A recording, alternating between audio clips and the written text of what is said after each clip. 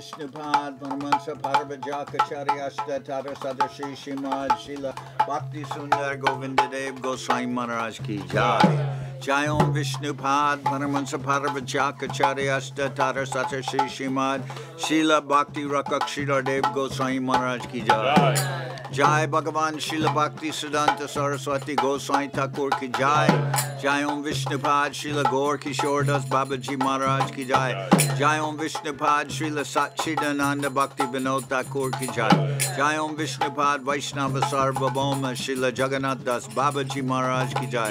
Rupanuga Guru Varga ki Jai. Namacharya Srila Haridas Thakur ki Jai. Shri Rupa Sanatana Bhatta Raghunath Shri Jiva Gopal Bhatta Das Raghunath Shad Goswami Prabhu ki Jai. Premsigo Shri Krishna Chaitanya Prabhu Nityananda Shri Advaita Gadadhar Shri Vasudeva Shri Gaura Bhakta Vrinda ki Jai. Vishvavarenya Srila Bhakti Vedanta Swami Maharaj Prabhupada ki Jai. Ananta Koti Vaishnava Vrinda ki Jai. Shri Navadip Dham ki Jai. Shri Ram Mayapur ki Jai. Saparshada Shri Nityananda Prabhu ki Jai. Saparshada Shri Mahaprabhu ki Jai. Shri Koladvip ki Jai. Shri Chaitanya Saraswat Mat ki Jai. London Shri Chaitanya Saraswat Mat ki Jai. Ganga Devi ki Jai. Tulasi Maharani ki Jai. Bhakti Devi ki Jai. Shri Vrindavan Dham ki Jai. Shri Shri Radha Krishna Gopi Govardhan Sham Kunda Radha Kunda Kalindi Yamuna Ju ki Jai. Shri Purushottam Dham ki Jai. Baladev Subhadra Jagannath Ju ki Jai. Bhakti Vigna Vinashaya Shri Nrsingadev ki Jai. Bhakta Prabhara Shri Prahlad Maharaj ki Jai. Samaveda Bhakta Vrinda ki Jai. Shri Harinam Sankirtan ki Jai. The house of Gautam Prabhu ki Jai.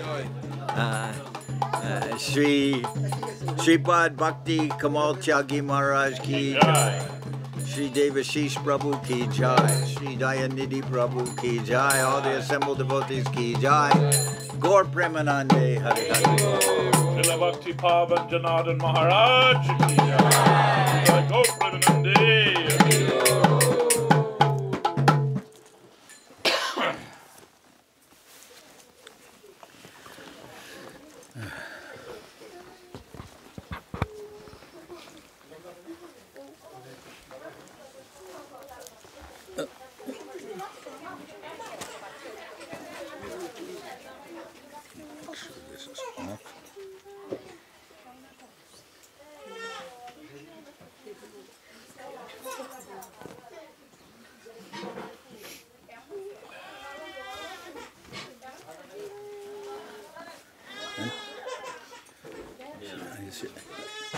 Should I say anything?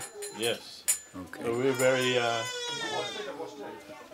happy that Srila Bhakti Pavan Janardan Maharaj has come here all the way from California to be with us for a few days and to share his Vaishnava Siddhanta with us. He's a very dear disciple of Srila A.C. Bhaktivedanta Swami Maharaj Prabhupada, Srila Bhakti Rakak Sridhar Dev Goswami Maharaj, and an intimate friend and associate and follower of Srila Bhakti Sundar Govinda Dev Goswami Maharaj. He is Gaudiya Acharya in the United States of America for Sri Chaitanya Saraswat Math, and we feel very privileged to have him with us here. If you give some attention to his Harikatha, you will be very much benefited. With this introduction, I'd like to ask Maharaj to speak something for our benefit.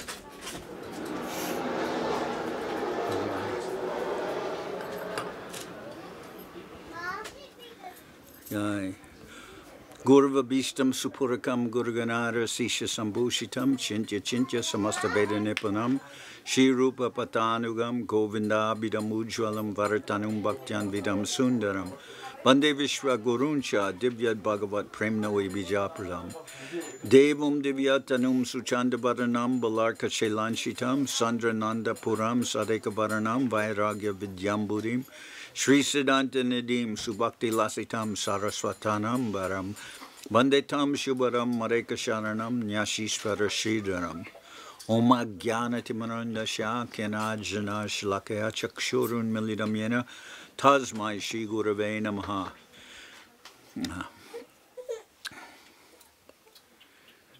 Vanchakalpatarubhyascha kripa sindhubhyevacha patitanam pavenibhyo vaishnavebhyo namo namah. Namo Mahabharanyaya Krishna Prema Pradayate Krishnaya Krishna Chaitanya Namane Gauratavishe Namah.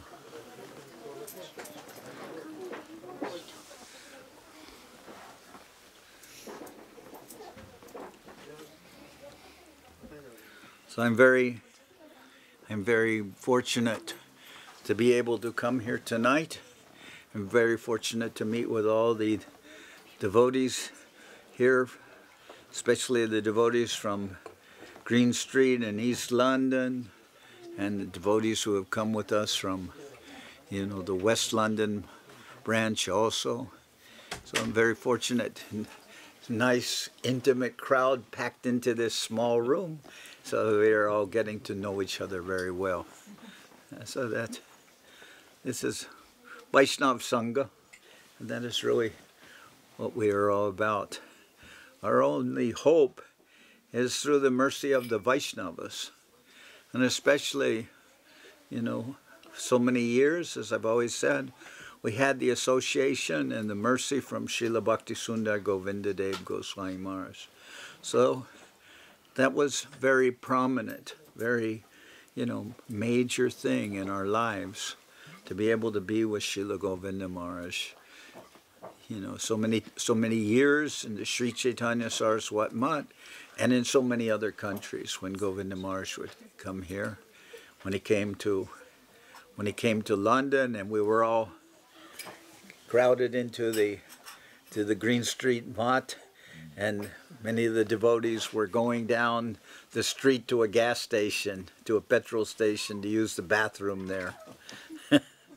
And it was very, if we say this is intimate, there at Green Street it was more intimate, because if you use the shower or if you use the bathroom, you could always hear many people outside talking while you were in there.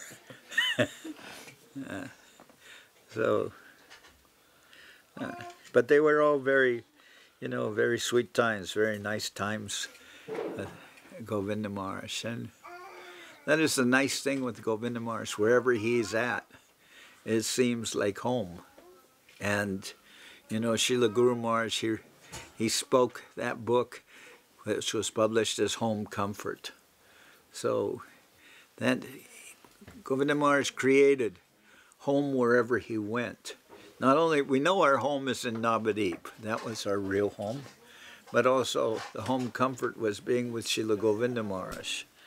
And, you know, when I remember one time Bhakti Sudhir Goswami Maharaj, he was leaving Navadip and he was going to the west, and Srila Govinda Maharaj said, now you are going to some remote corner of the world.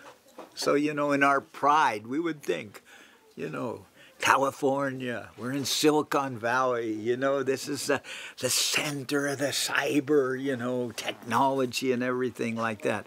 But to Srila Sridhar Maharaj, this was a remote corner of the world. Whereas by normal estimation, you would think, Navadip Dham, first you go to Kolkata, and then you go 120 miles, you know, from Kolkata towards somewhat towards the Bangladeshi border, and there is Navadip Dham, right? And there we're in the, you know, the villages. But going back to the major cities, Srila Sridhar Maharaj would say, going to a remote corner of the world. And then he said, don't forget, this is your real home. So this year for Gaur Purnima was, I would try to go every year for Gaur Purnima to the Mat. So this year I was at the Mat, and I was, when we did the 4 days of Parikrama, and we got to Mamgachi, the appearance place of Srila Vrindavan Das Thakur, then we all expressed our appreciation to the Bengali pilgrims and the Vaishnava pilgrims that go with us. They're walking. And, you know, I remember the first year I went, you know, was maybe in the 1980s and 87, and I tried to do the parikrama, barefoot. So I'm walking. That year is very hot. So when we got on the third day of the going to the temple of Nrsimhapali, we're walking on the road, and the road is melted, and the melted tar sticks to your feet, and then the rocks stick to the tar. So by the time I finished the third day, I'm kind of like blistered and hobbling, and the devotees, the Indian devotees, are kind of laughing because I'm like stumbling along.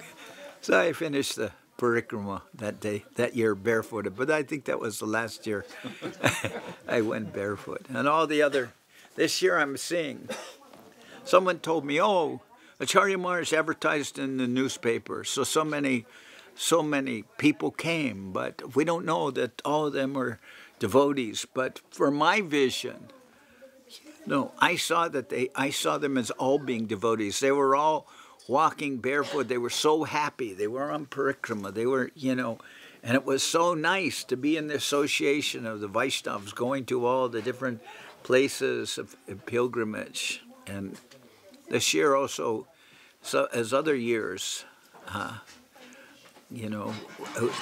the temple of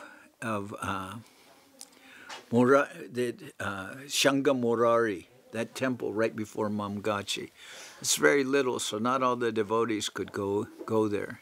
Then I went to that temple and I saw, and then the Pujari tells me, he said, these are the deities of Vasudeva Ghosh, and these are the deities of Shanga Murari, and these are the deities of, who was it, the third one?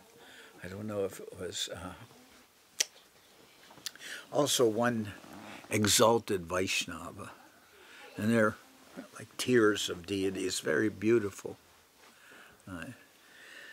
And then when we got to Mamgachi, I was expressing that how happy I was to be in the association of the pilgrims who were all going on those days of parikrama. That was so nice. That was like, I think that, like, as my day begins in the morning, we're reading Chaitanya Charitamrita. That I consider that is a very sweet, auspicious beginning of my day. So also I feel that the beginning of my year would be to go on the parikramas at Navadip Dham. I don't know in the future I'll be able to do that because of my health and everything. But at least this year I was able to do it in all the previous years. And I felt like how nice it is to be there, because we're in the West and so many responsibilities and we're working. So for us, sometimes in the West, for many of the Western devotees, like Gaur Purnima is one day, and then the following day, Jagannath Mishra Mahotsav, that's another day. But it's in the West you don't have the opportunity to really to observe the festival even all day long sometimes, because someone has to go to work, somebody has to take the kids to school, so many things have to be done. But when you're in the Dham, Gaur Purnima, you could say lasts more than a month. More than a month. The people get there for Nityananda's appearance day, and they go to Ekachakra. Then they're there in the Mat, and then there's the Adibas, and then of the parikramas, and then the parikramas, and then there's the Adibas of Gaur Purnima, and then Gaur Purnima, then the festival of Jagannath Mishra, and then there's Pancham Dol, where we used to go to. We would always go to Hapania, and then there's Dasham Gol, and we would go to Bamanpar, So, you know, like so many days, you know, and that is what I think of like as Gaur Purnima. I don't think of it as a day. I think of it as like the year is beginning so beautifully, and so many nice days of, you know, of thinking of Mahaprabhu, thinking of his devotees, and, you know, so. But the reason also, we're not sightseeing, we're not doing tourism. We're not tourists. We're not going to Navadip Dham as tourists. We're going there, you know, as seva. That is a seva given to us by Srila Guru Maharaj and Srila Govinda Maharaj. It is our seva. Govinda Maharaj told me, I want all my sannyasis to be here for Gaur Purnima. That was one thing he told me. So, for me, I didn't think there's any other thing, just going there for Gaur Purnima. That was the instruction of Govinda Maharaj. And he told me, he said, if I asked you to jump off the Centenary building, you will jump. And I know you will jump. And I was thinking, no, I don't think so. And he said, but if you go into Govinda Kund, he said, you may walk upside down, but when you get to the other side, I know you'll be right side up. He was, and so, you know, my life has been being with the Acharyas. When I first went to, was with the devotees in 1970 and 1971, I went to India and I was there with Srila Prabhupada, and for about 4 or 5 years in India I didn't leave because, you know, going to the West, I thought, well, I don't want to go to the West. You know, I maybe see Prabhupada once a year, if that. But if I stay in India, I'll see Prabhupada so many days of the year. So I would see him maybe, you know, very often.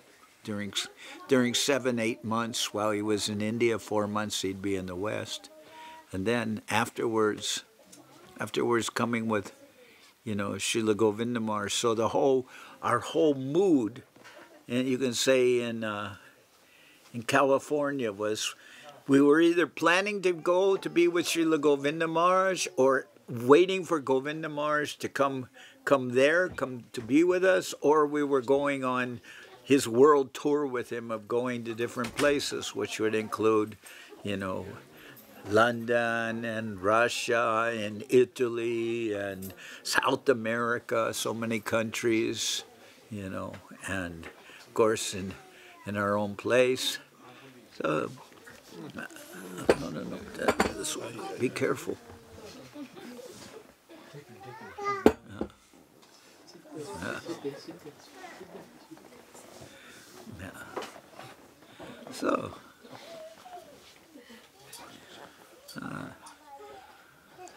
So I, you know, there's so many, always I kind of think about that. So many people are always interested that they are in contact with a qualified Vaishnava, which is natural. You know, that we're to approach a Vaishnava. We're not to come with any material aspirations. We bow down to the spiritual master, bowing down in the direction of divinity, not in the direction of some material achievement. And we're speaking and asking questions and doing seva. This is natural. So, you know, part of this, you know, tadvidi pranipatina pariprashnena sevaya. So this prashna, you know, we're asking questions, and because we want to know that we're in contact with the you know, the real substance. We want to know that what we are receiving is coming from the lips of the Acharya, from the real Acharya.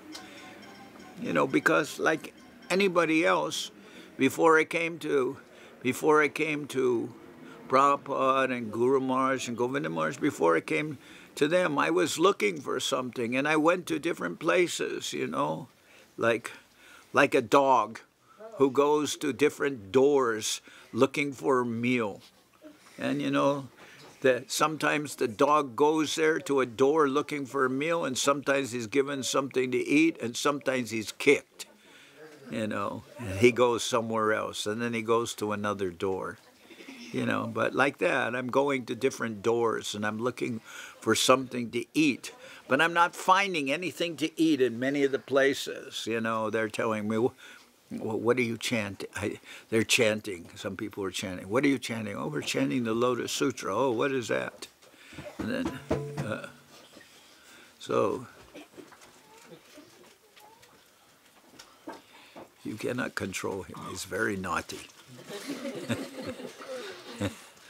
So, you know, so then I said, well, what are you chanting this for? And they said, oh, because we want to get a new house, we want to get a new car, we want to get a new refrigerator, you know, something like that. And I thought, well, I don't want to chant for that. I'm not interested in chanting for any of these things. If I want these things, I'll try to earn some money and buy them, but I'm not interested in these things. And then we come to you know, come to contact with the actual, real substance, and you know, savai pumsam parodharmo yato bhaktired hoksajaya haitukiya pradiyata yayatma suprasidati. This will actually satisfy us, you know, this suprasidati, you know, that the real engagement of anyone's dharma, of anyone's pursuit, is to establish a loving relationship with the Lord. So that's something we want. And, you know, I once heard Acharya Maharaj speaking, and he said, when I came to the Mat, Govinda Maharaj asked me, you know, are you a devotee of Gauranga Mahaprabhu? Are you a devotee of Radha Krishna? And he said, I answered, Govinda Maharaj said, I don't know who is Gauranga, and I don't know who is Radha Krishna. I only know who you are. So that, you know, we're coming, and that is our expectation. I only know, Gurudev, I only know who you are. I don't know what is, I don't know what direction is divinity. Divinity will only, you know, Bhakti Vinod Thakur said, he said, just like, he gave the example, he said, you know, that you will not know a Vaishnava unless that Vaishnava reveals himself to you. Or he said, in the same way, you're chanting, you're chanting Harinam. But what kind of Harinam we're chanting, we don't always know, you know, we don't know whether it is, you know, Namaparad or Namabash or Shudanam. We do. Well, I'm thinking I'm not chanting Shudanam, but but you know what quality I'm chanting with. And you know, one time I told the Srila Govinda Maharaj, I said, oh, Srila Govinda Maharaj, you know, in ISKCON they're chanting 16 rounds a day, but here the devotees are chanting 4 rounds a day. So you're very merciful because because we're chanting less Namaparad. To chant more Namaparad, that would be worse. But we're only chanting 4 rounds of Namaparad. When I said that, Govinda Maharaj laughed. I told him, yes, we're very merciful. You have us chanting less Namaparad. Bhakti Vinod Thakur said that you cannot know a Vaishnava unless that Vaishnava reveals himself to you. And that was the case with Gadadhar Pandit and with Pundarik Vidyanidhi, that Gadadhar Pandit saw Pundarik Vidyanidhi and thought, what kind of a Vaishnava is this? Because he's dressed very in silk and very opulent and sitting on a silk bedstead, smoking a hookah and like that. He was a zamindar. He would expect some wealth, some exhibition of wealth. He is an incarnation of Rishabhanuraj, you know, the father of Radharani. Anyway, when Mukunda began singing, you know, with a whole Bhakti, I cannot quote the verse, you know. You can say. Aho Bhakiyam Stanakala Kutam Jigang Sayapaya Yarapya Sadvi Devin Lavim Jatutitong Tatonyam Kamba Dayalum Sharanam Brajema. Yes, this witch, Putana, she came there and she was looking very, very, you know, very beautiful, you know, more beautiful than any Bollywood star. You know, she was looking so beautiful. And she came there and she's offering, you know, to feed Krishna with her breast. But Krishna, you know, he's a small baby, you know, smaller than any of the children here, except maybe, what is that, that one young girl. Huh? 8 months. Huh? 8 months. What name? 8 months. 8 months. It's the daughter of Gautam Prabhu. Yes. In 8 months. Yeah, maybe Krishna's that age, small, or maybe smaller. Anyway, then Putana, you know, has poison smeared on her breast, and she's trying to kill Krishna. But, you know, Krishna sucked out her life's breath, and at the same time gave her, you know, gave her moksha or liberation up to the level of the Vatsalya group, of the parenthood group, because he took her, she's showing some kind of motherly affection, and he takes her life, but he gives her a place in that divine realm of Vatsalya Ras. And then that verse by Mukunda, that is from the Srimad Bhagavatam, Mukunda singing, Pundarik Vidyanidhi heard that verse and he began to go into, you know, like ecstasy and convulsions. He's like, and he's saying, who can we take shelter if it is not Krishna? Because that verse is saying that. In whom will I take shelter if it's not Krishna? Because Krishna, Putana came to kill him, and still he gave her a very exalted position. So Mukunda is singing that verse, and Pundarik Vidyanidhi is, you know, tearing out his hair, tearing his clothes, destroying the whole room, like we were told how Krishna Sundar destroys any room where he goes. So Pundarik Vidyanidhi is kicking apart everything and destroying the whole room. And then after that went into trance for 7 hours. And then Gadadhar Pandit, he was before thinking, what kind of a Vaishnava is this? He doesn't look like a Vaishnava. But when he saw that love that was exhibited by Pundarik Vidyanidhi, he thought that he should approach Mahaprabhu, and because he was thinking, I should accept Pundarik Vidyanidhi as my guru, you know. And that's natural, because Gadadhar Pandit is like the presence, incarnation of Radharani, without Radharani, but without the Bhavakanti of so much of Radharani. Mahaprabhu has stolen that. But Mahaprabhu himself was referring to Pundarik Vidyanidhi, calling out Bap Pundarik, calling him his father. Because Mahaprabhu is also expressing the mood of Radharani. Then, when Gadadhar Pandit said, I have not taken Diksha, and I'm thinking to take Diksha from Pundarik Vidyanidhi. Pundarik Vidyanidhi, Mahaprabhu said, that is a very good idea. Mahaprabhu approved of that. So the idea is, how can you know who is a Vaishnava without that Vaishnava revealing himself? That Bhakti Vinod Thakur expressed that, and he said the same way. you will get the holy name when the holy name reveals himself to you.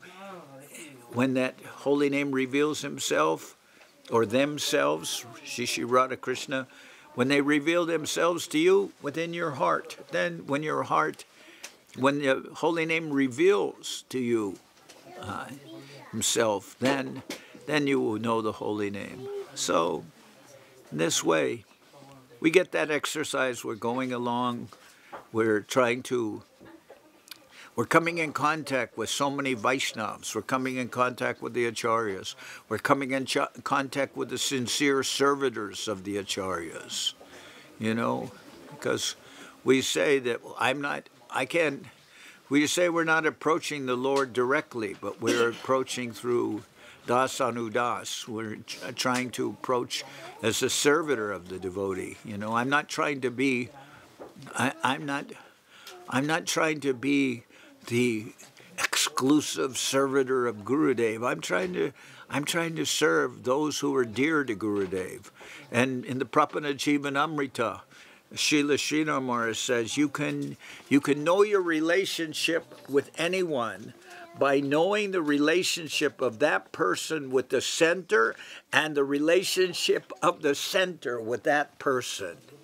So, sometimes, and I saw that practically. Sometimes there were some persons who were dear to Govinda Maharaj, and I didn't particularly like them, some of them, and because Gurudev is very merciful. But then I'm thinking, Gurudev is very, very merciful, and he likes this person, so I must develop some friendship with that person also. And that I really thought like that. So even persons who, normally I wouldn't want to be around so much, then I became friends with them. And they were saying, oh, okay, you're okay. But, otherwise the relationship would be very strained, But because Gurudev accepted those persons as very close to him, then I'm also developing friendship with those persons and trying to do something or trying to, engaging in. And always our approach to the higher plane, to Gurudev, is that everything that we offer to Gurudev is on the plane of bhog, whether it's food or whether it's the ramblings of our mind. We're asking Gurudev for some advice, or we're offering some dakshin to Gurudev. Like one devotee gave Srila Sridhar Maharaj a large donation, and he said to Guru Maharaj, he said, so what will you do with this money? And Guru Maharaj said, that is my business. Your business ended when you gave this donation to me. That's when your business ended. What I will do with that donation, that is my business. But your business ended when you gave the donation to me. That is the end of your business. So he indicated not to ask what I will do with this dakshin. That is my affair, not your affair. So that is always the relationship with the higher plane. We are giving to that higher plane whatever we give. Even you ask Gurudev for some advice, you can consider that the workings of your mind, that is extremely like bhoga, if it is even digestible. Sometimes one time Govinda Maharaj said to us, he said, we are told to take Vaishnav remnants. We are told to take the Vaishnav remnants, but some remnants of the Vaishnavas may be indigestible. He said that. Because many persons would come to him, and some of them were formerly disciples of somebody else, and they become disillusioned, but at the same time, not just disillusioned, they became cynical. And in Vaishnavism, actually, there is no room for cynicism. One can be cautious, someone may not be a real optimist, although we would say usually a Vaishnava is optimistic. But somebody may not be optimistic. He may say, you know, I am seeing this event and I do not think the result will come out to be very good. And he may be right. You know, he may have that vision a little bit of the future. But there's no room for cynicism. A Vaishnava is not a cynic. He isn't like, you know what is a cynic, right? He's like seeing things with a very cynically, doesn't trust anyone. Govinda Maharaj said, that is my disease. I trust everybody. You know, he would trust everybody. Then you can say, well, if you trust everybody, you may be cheated. All right, so I may be cheated. I may be cheated, but what will I be cheated out of? You know, what will they take? You know, I may be cheated something, but I'm not cynically involved. That doesn't mean I'm naive. It doesn't mean I'm foolish. That, as Guru Maharaj gave the example, Trinada pisuni chena taroriva sahishnana amanina manadena kirtaniya sadahari. Govinda Maharaj said that everywhere, and he practiced that. But, you know, Guru Maharaj says, you know, does that mean that because I'm showing humility, tolerance, and offering respect to others, that the dog comes into the temple and I should give the dog a nice seat and you know, offer him some puja or something? No. No, chase the dog. You know, that's the difference. I cannot effectively chase the dogs. When Sagar Maharaj, he had a very booming voice. He was, you know, he's from Maori background. So when he said hut, then the dogs would move.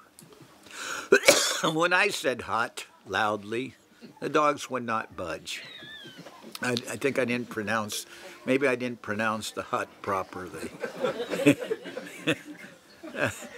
But, you know, humility doesn't mean just,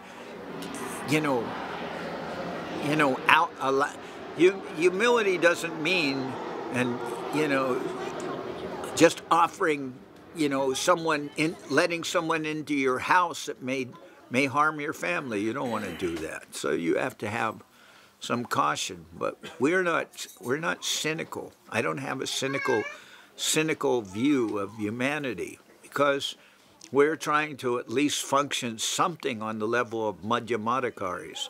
And the Madhyamadikari, one of the qualities is he worships the Lord, he makes friends with the devotees, and he preaches to the innocent.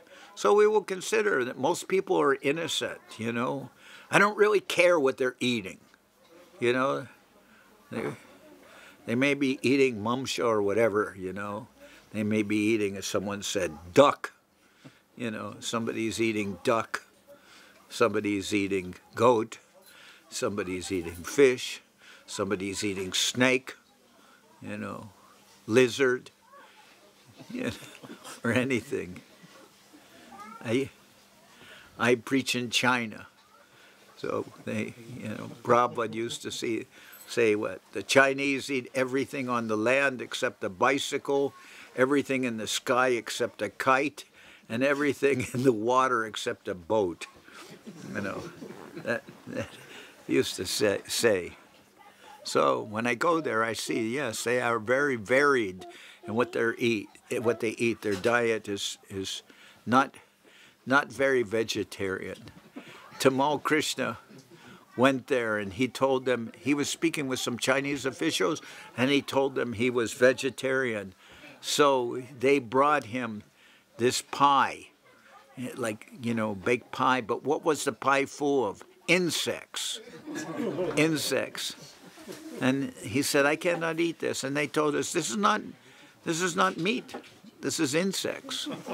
You know, so they were thinking that was all right for a vegetarian to eat insects. And, you know, he said they themselves, while he was talking to the officials, they were chewing small birds. That's what he was eating. You know, of course they were cooked, but they were small, so they would chew the birds, and you could hear the bones crunching and everything. It was so this, you know, I don't really care what people, you know, like I said, I'm going to preach in China, so I have to be open-minded. I was sent there once by Prabhupada in 1974. I went to China just to renew my visa to go back to India. And when I got to China, I went to Kowloon. I walked up the stairs and I'm offering my Dandavats, and there was Srila Prabhupada sitting there. He'd arrived a few hours before me. I didn't even know he was going to China. I only went there to get my visa renewed so I could go to India. And when I was offering my Dandavats to Srila Prabhupada, before he could get off the floor, he said, "Oh, you have come. That's very good. You can take charge of Hong Kong." And then I said something else like, "Oh, I had other plans." Yeah, he says, "That is not important. You stay here." And when I was staying there, I remember sometimes we, were cooking ghee, and we would cook ghee, or we would light, good quality masala incense from India, and people would pound on the door. That smells terrible. They didn't like the smell of ghee. They didn't like sometimes the smell of incense. But what came out of their windows, oh, it was like insufferable smells. But they're pounding on our door. What smell are you making? It's cooking ghee. It doesn't smell bad. It smells good, but because we used to get cans of ghee that came from Australia, and then cooking with that. But I don't know. So I don't really care, when I say that make friends with the devotees, worship the Lord, preach to the innocent. So, like I said, the innocent is a broad category. I'm not looking at people, like trying to see them with some kind of a jaded eye that, oh, this person I don't like, or this person. I'm trying to see them as innocent, and then I will say something. And the other thing is to avoid the association of those who were asuras.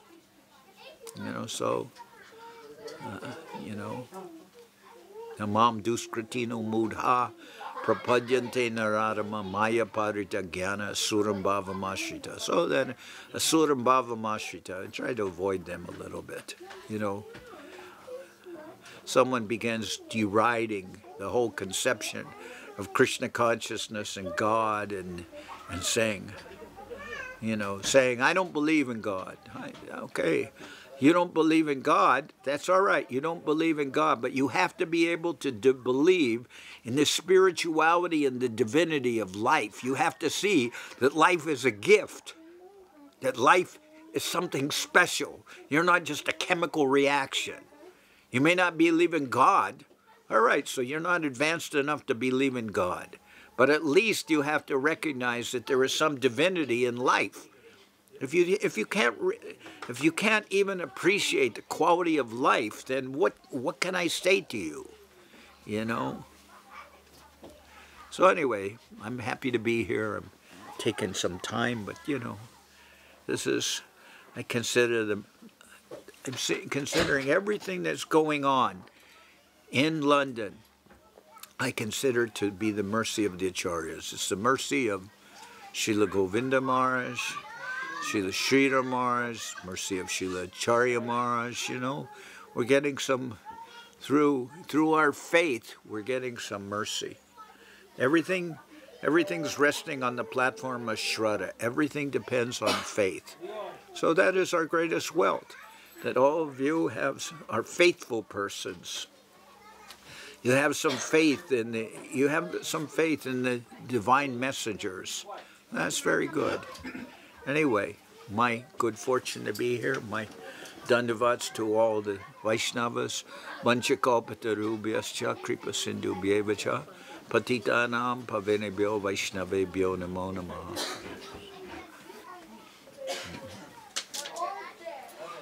Jai Srila Bhakti Pavan Janardan Maharaj Ji ki Jai. Does anyone have any question for Maharaj? Is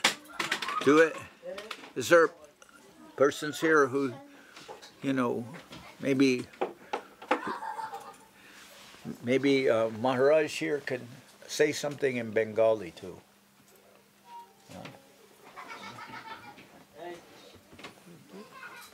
Didi got a question for you, Maharaj. Sorry. Yes?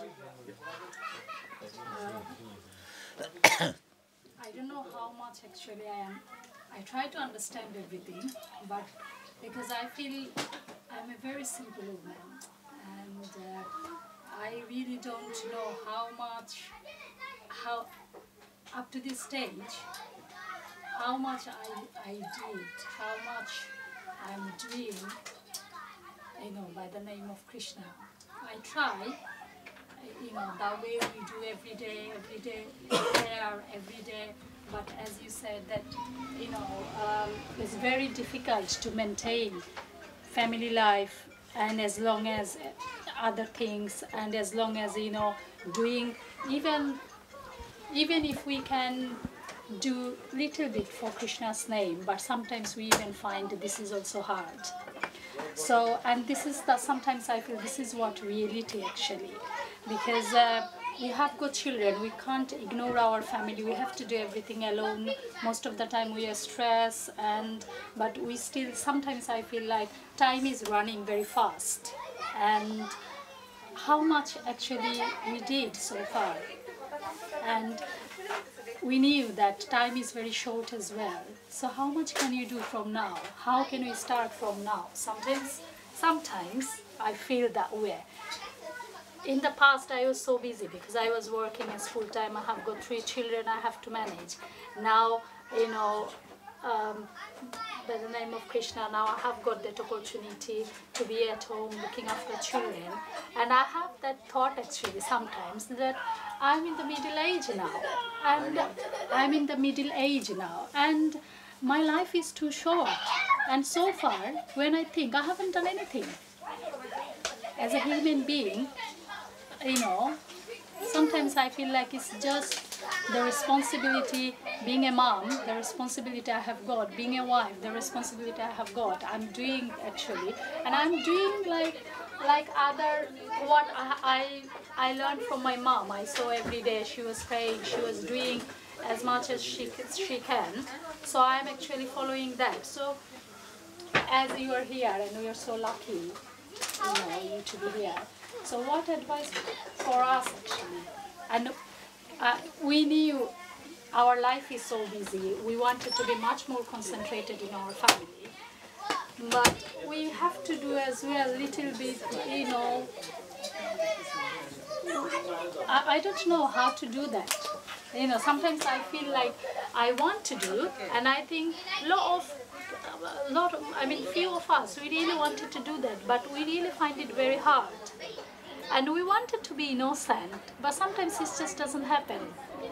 We wanted to be open-minded, realistically open-minded, but it just sometimes doesn't happen. So please advise us.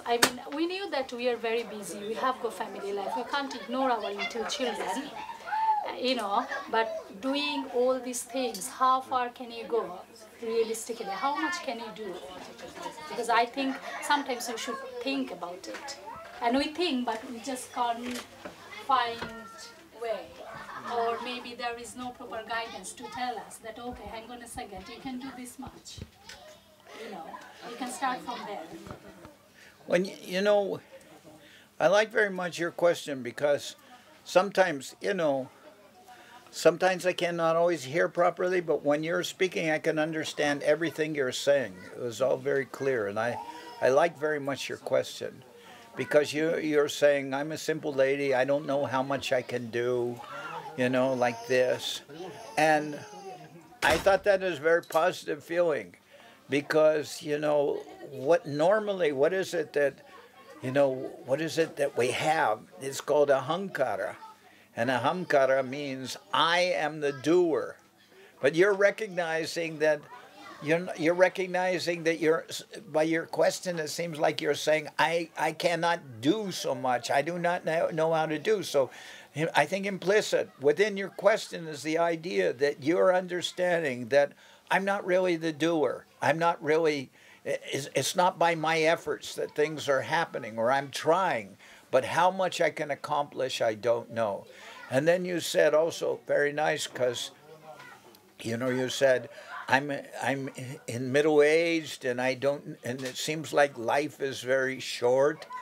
And I thought all this is very positive thinking, because, you know, actually that is the truth for everybody. You know, we heard of one saint. He was in the market, and he was buying vegetables, and it was late in the day. So the person selling the vegetables told him, "Oh, please hurry up, Baba, it's getting late." And just those words, "it is getting late," the man had some spiritual realization, and he thought, yes, it is getting very late. My whole life is passing, and I am not accomplishing anything. And then he gave up everything, and he went to Vrindavan, and of course that is the life of a saint. He became, you know, he stayed in, then he went to Vrindavan, but it was that realization, just what an ordinary person in the marketplace told him, "Hurry up, Baba, it's getting late." Then he's thinking, this is the story of my life. It's getting late, and what will I do? So it is positive to think like that. And, you know, everyone has so many responsibilities because we're living in this world, and we cannot ignore the world. And you have family, so you have to be able to transmit something of your faith to your family, just as you heard something from your mother, and she gave you something, and you learned from her. You know, the other day I was here, and I was lying awake at night, and I was thinking in that way. I was thinking, you know, so much mercy I got from my mother, and I did not appreciate her. You know, she's gone. But I had appreciation from her, but I didn't appreciate how much she gave me, how much she sacrificed for me. So I think that kind of thought is very positive. You know, we don't have to be complicated. You say you're a simple person. That is a good thing. To be a simple person is a positive thing. We don't want to be complicated persons. Sharo Vaishnava. Vaishnavas are supposed to be simple. So we want that. As long as I'm thinking that I'm not the doer, that's a good thing. Then more and more, you develop some attitude of serving the Vaishnavas, and everything will come to you. That's my thinking, you know. By serving the Vaishnavas, everything will come to us. You know, and then you'll hear from the Vaishnavas, you'll be around the Vaishnavas. You can't do that 24 hours a day because you have so many responsibilities. But you try to at least do that sometime during the day and think of the Vaishnavas, serve the Vaishnavas, you know. You live near Green Street? Yeah, well, there's something you can do, you know, for helping the Maat, helping with the seva of the temple. And that's very good. But I think your attitude is very nice. I think it's very good, you know.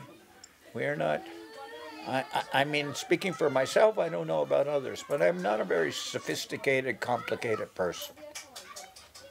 My life is very simple.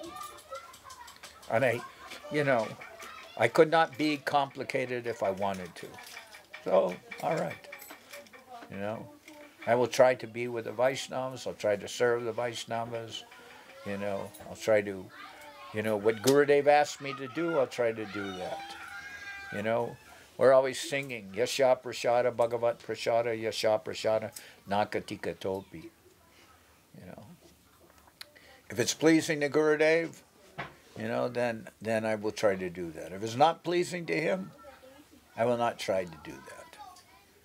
One time I bought a stamp, you know, for stamping my arms with, you know, it was a wooden stamp, and I thought I'll stamp my arms with Vaishnav Tilak because, you know, I can't properly put on the thing, so here's the stamp, I'll put on the Tilak, stamp it on. And so one of my godbrothers, he said, "Why are you using that stamp?" I said, "Well, it's very easy, I just stamp it on." And he said, "You should not use that stamp."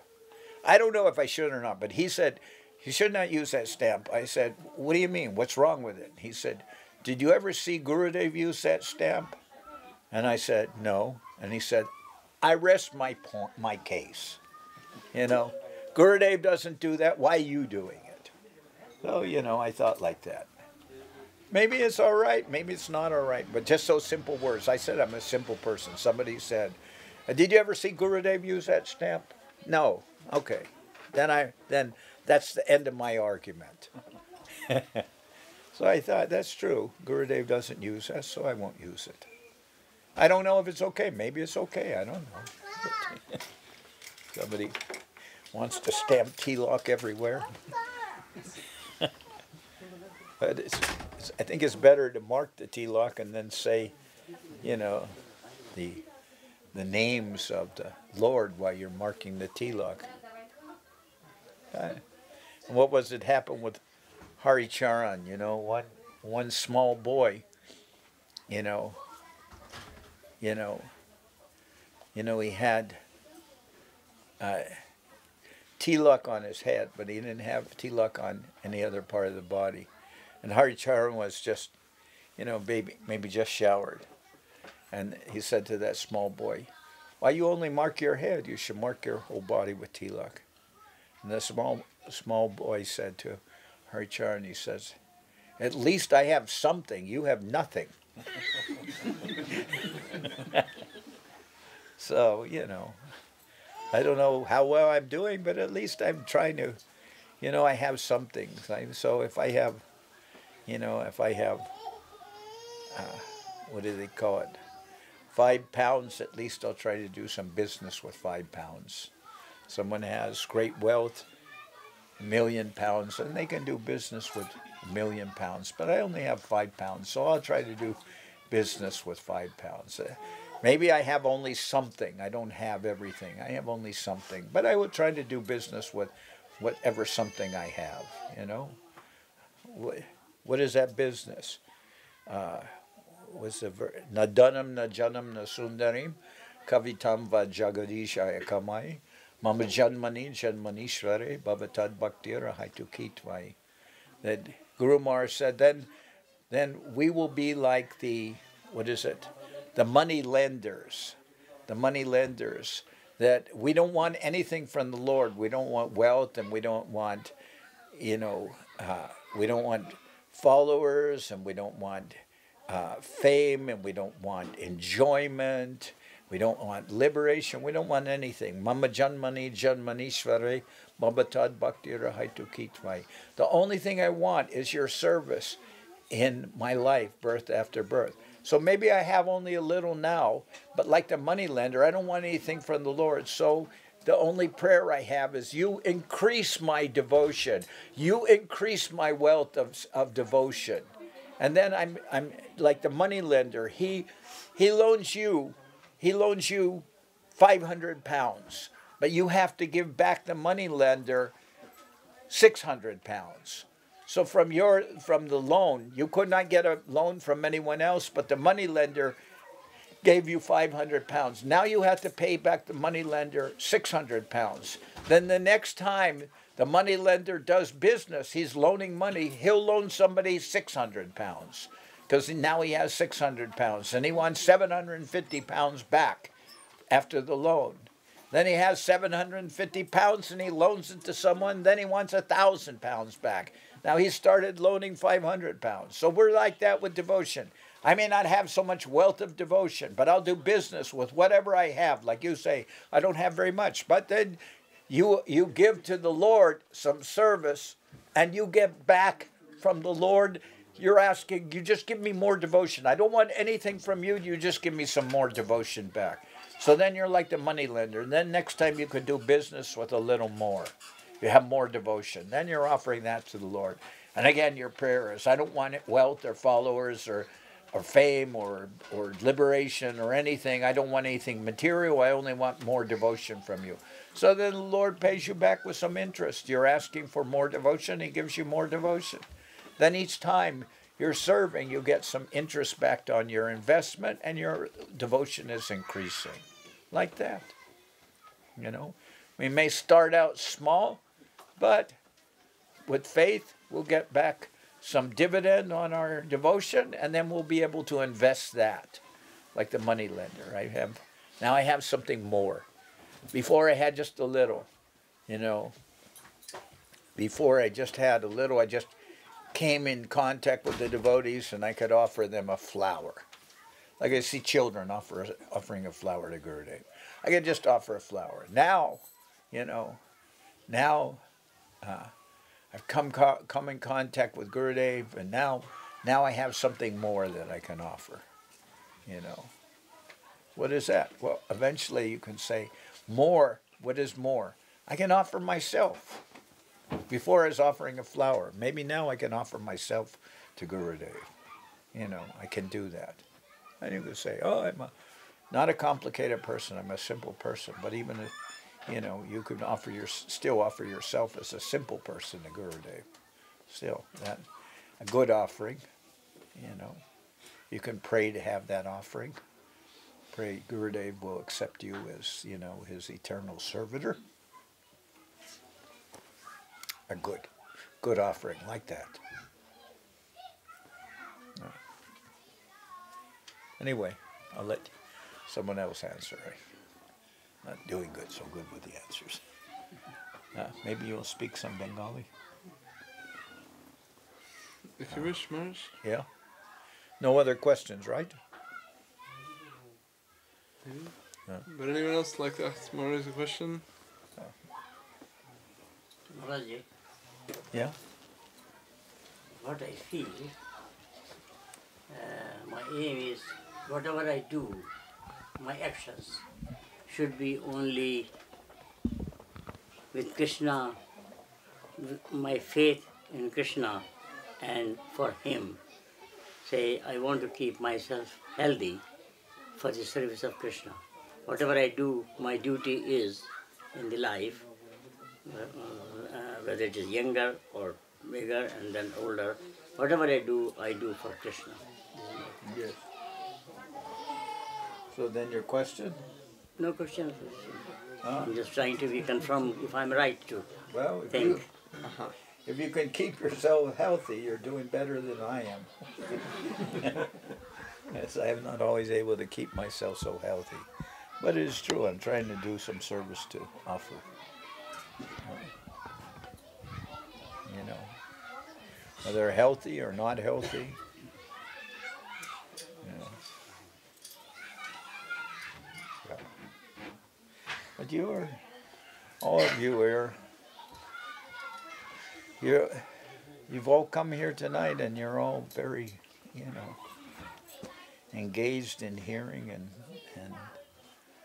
you know, appreciating the message of the Sri Chaitanya Saraswat Mad, Gurudev and Acharya Maharaj. You know, this is a good thing, a nice thing.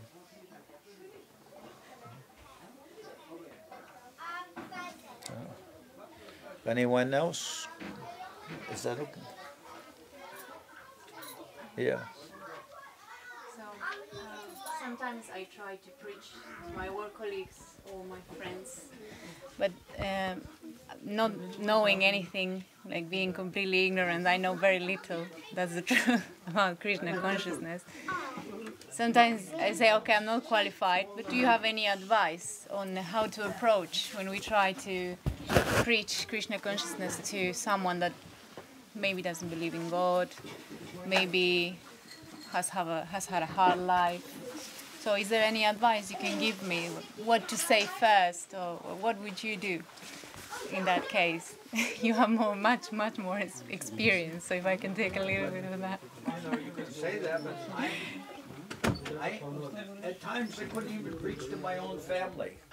My father, my mother, they weren't against Krishna consciousness. They liked that I was a devotee, you know, because they thought, oh, my life has become more positive. Then I'm a devotee now. I'm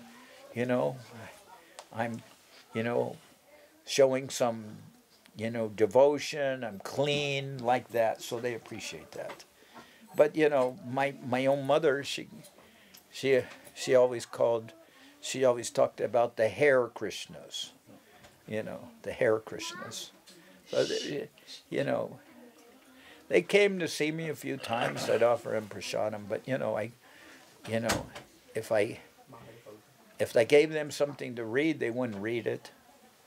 You know, and sometimes I visited my mother, you know, and this is a story.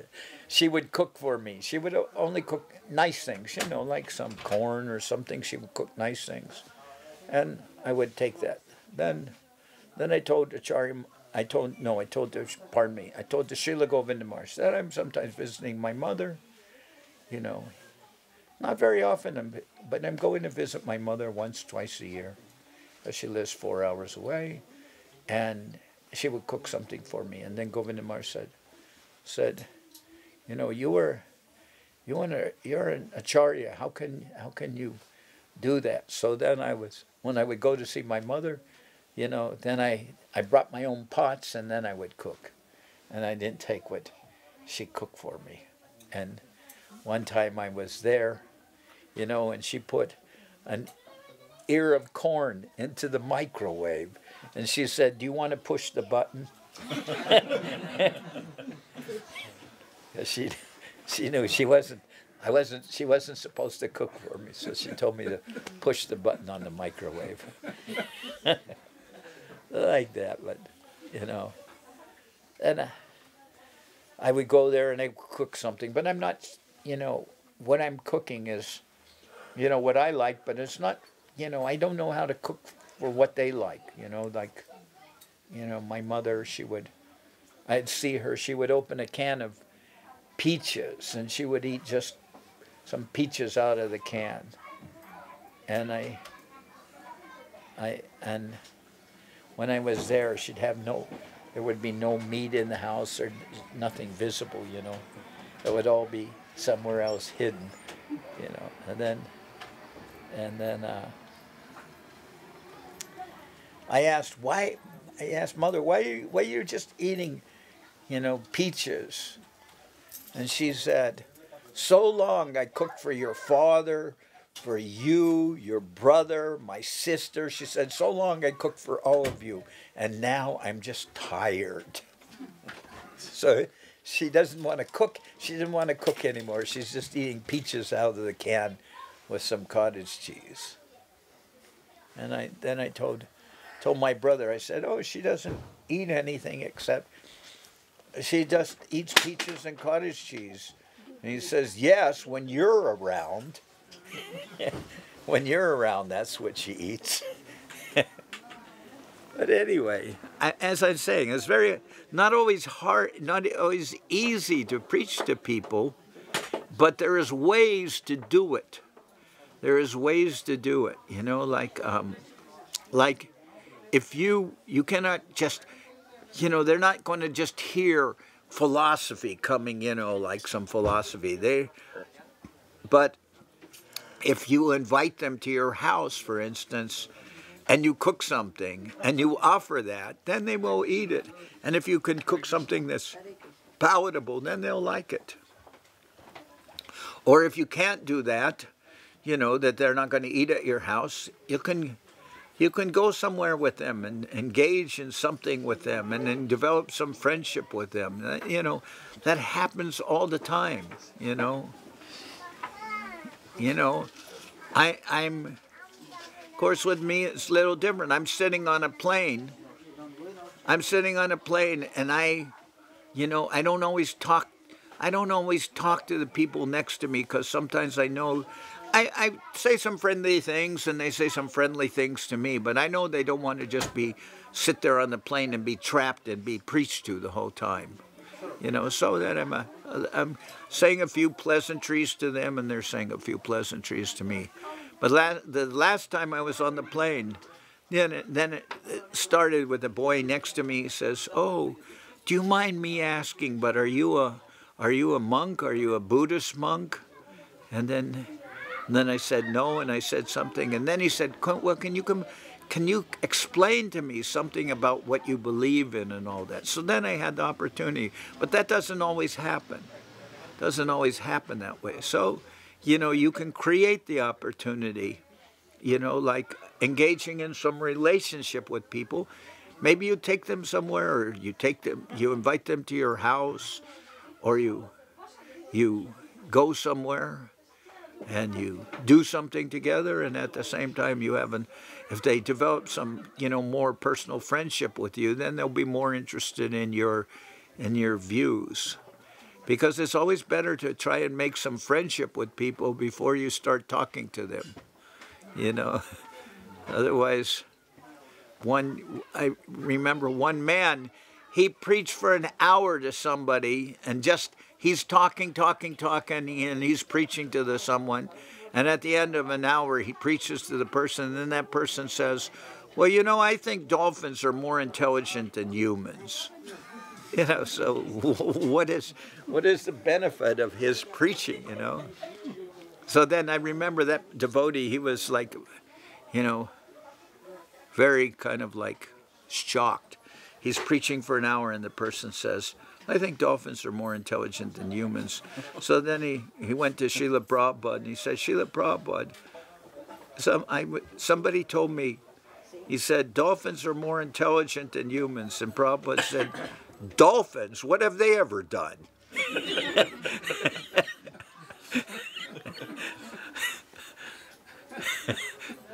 Well, maybe dolphins are intelligent, no doubt.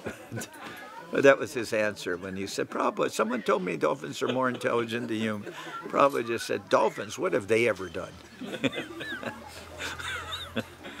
So he dismissed. But if he would have asked the person's views before he started talking for an hour, he might have understood in what avenue he could enter. You know, you're always looking for some, you know, like one man came to Guadalajara. Everybody in Mexico almost is a Catholic. So one man came to Guadalajara, and the Pope had just been to Guadalajara, just been not to Guadalajara, to Mexico. The Pope had been there. And I said to that man, I said, oh, did you know the Pope was just here? Of course, everyone knew that.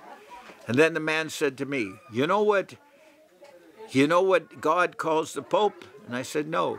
He said, dragon. Then I know, this man is not a Catholic.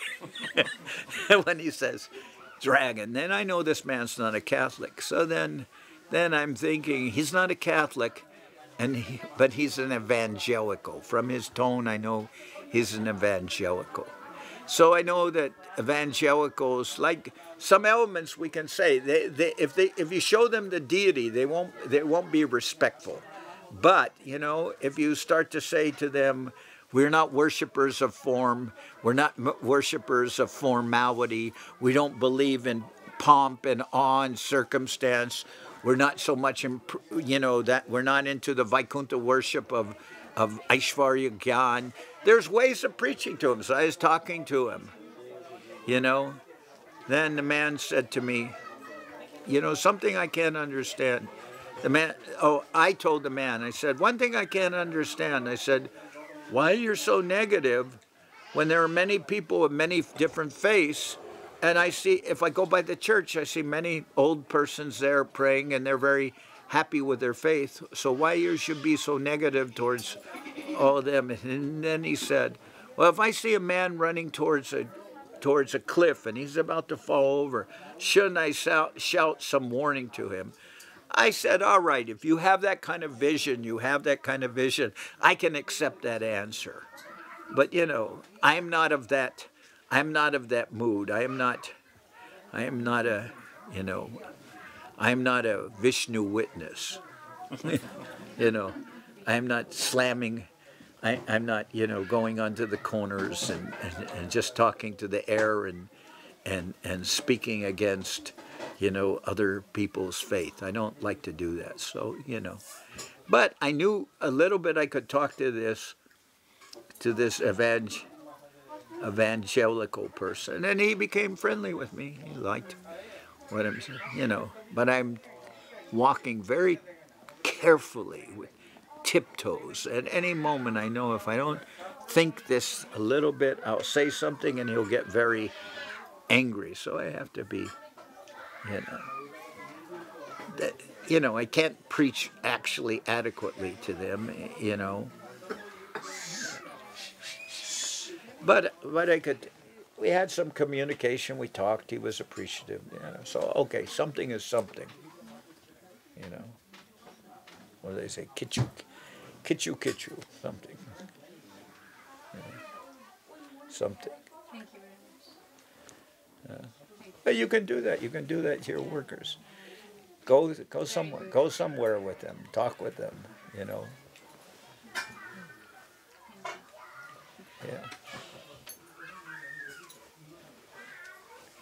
You'd be surprised. Maybe some lady, you go there, you take her a prasadam garland, you give her the garland. Oh, how nice, beautiful flowers.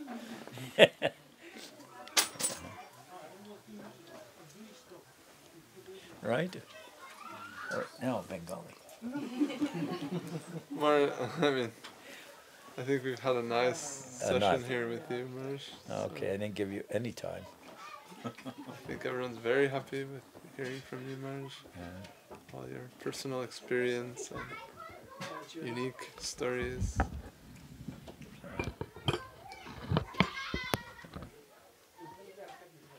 All right. As again, I express it as my fortune to be here. And I'm very thankful. Where's the house of Gautam Prabhu? Yeah. We're in Gautam Prabhu's house. We met some of his children, right? We met Krishna Sundar. We met Krishna Sundar and we met Anisha. We met Krishna Sundar and Anisha. You have other children? You have Krishna Sundar and Anisha. Big one is Ananga Manjuri. Okay, that's it. Ananga Manjari is Anisha.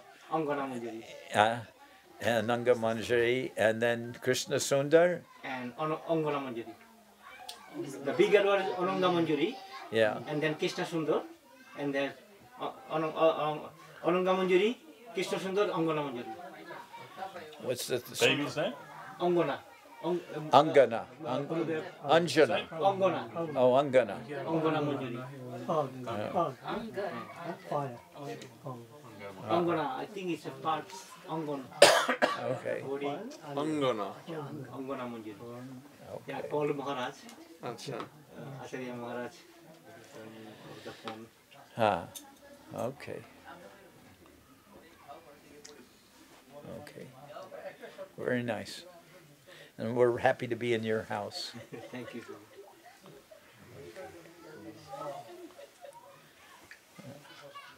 Small house. More house, but many people. We all are here. Yeah. If you had a big house, it'd be more people. But you have a small house, and the whole house is full of people. They're all the way up the stairs. Okay, so maybe we sing Hari Haraya? Yeah. Okay. Jai. Gautam Prabhu ki Jai.